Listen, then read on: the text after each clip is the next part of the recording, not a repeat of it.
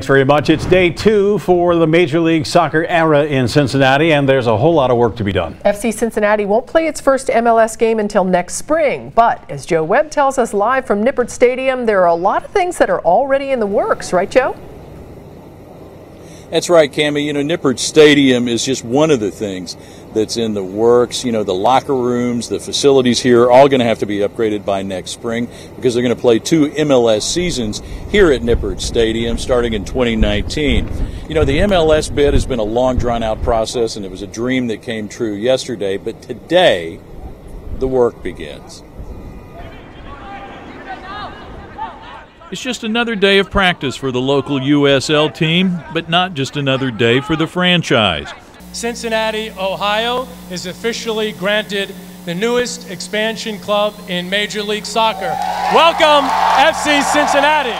Yesterday's announcement got a lot of things rolling, and the players weren't the only people on the payroll getting an early start today.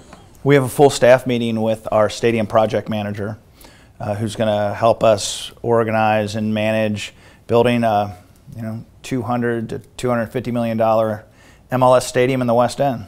Property acquisition for the West End location continues for both the MLS stadium and a new Stargel stadium for Taft High School. The team closed on the old City Rama property today. We could be underway on the new Stargel by the end of July, and I think we'll have a groundbreaking on the new MLS stadium before the end of this year. All of FC Cincinnati's fan gear will switch from Nike to Adidas, and there will be some changes to the look. But the biggest change ultimately will be the level of play. FC Cincinnati will have to field a major league team. We're essentially going to wear 2 different hats during the course of the season, is maximize what we have here with this group and try to be as successful as we can this year while we're building something for the future. FCC will increase its scouting department to prepare for the expansion draft, MLS draft, and re-entry draft. They will also scour the soccer world for free agents, and they're already getting some help. I must have had 24 emails yesterday from agents from all over the world pitching players to Cincinnati, so it's going to be a lot of fun. For some, maybe not for others. For the existing FC Cincinnati players, the rest of this season will be an unofficial tryout for MLS. This is their opportunity.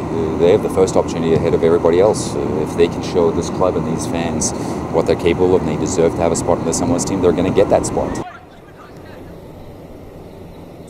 And the team will officially change its name from Football Club Cincinnati to Foosball Club Cincinnati. Either way, it's meant to reflect the city's German heritage, and it doesn't matter whether it's football or foosball, it's still going to be FC Cincinnati. They're still going to be blue and orange, and Cammie, they're still going to be in Major League Soccer this time next year.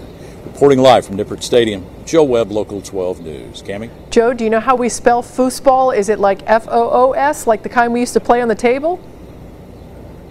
No, it is F-U-S-S-B-A-L-L is how it's commonly spelled, but there's actually a German character, a letter that represents those 2 S's. I've seen it. I can't get it. I can't call the character up on my typewriter. But that's one of the upgrades that I'm going to have to make between now and 2019 as well. Yeah, I hear you. All right, Joe, thank you. Tickets went on sale today for FC Cincinnati's next home game. It's the 4th round of the U.S. Open Cup Wednesday night against another recent MLS expansion team, and that's Minnesota United.